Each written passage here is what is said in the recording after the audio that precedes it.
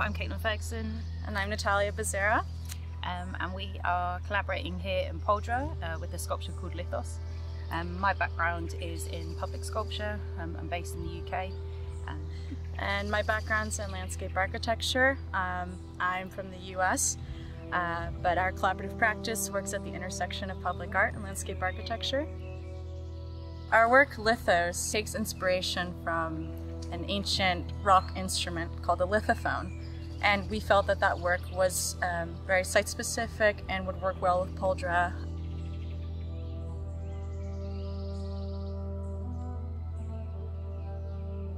So when we were designing Lithos, it was made entirely site-specifically for this area and for this park. So our research came from kind of looking at the local region and what materials are available. So first of all, we did a lot of research into local stone. So we settled on using a local sort of grey granite that creates a beautiful sound when it's rung, and we combine that with local Portuguese pine.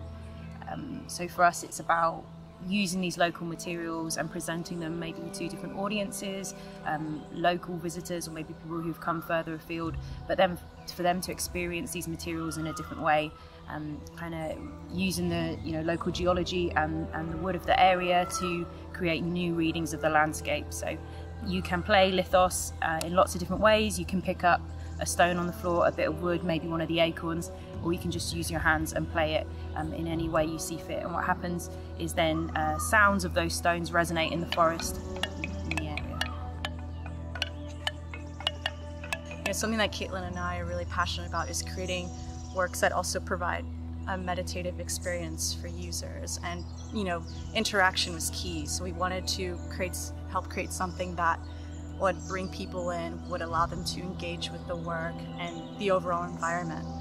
Lithos as a sculpture is something that will provide the viewer a multi-sensory experience. So what we're really passionate about is the materials that are used in the sculpture.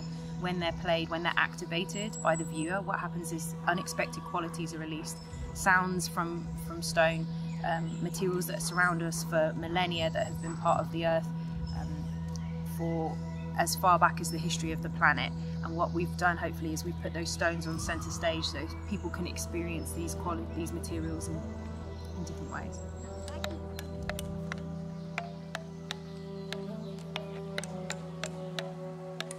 This project allows for a sort of cross-cultural exchange, and by being able to work with people from Viseu and also meet other artists from Chile, from around the world really. I mean, this global network of people is so key, is so critical to any kind of public engagement work. So for our artistic and sort of professional development, it's been a really fruitful time for us, learning from different individuals, not just the other artists or the coordination team, but also the amazing team of technicians as well who've supported us. And it really has felt like a true collaborative effort to create these artworks and bring them to life.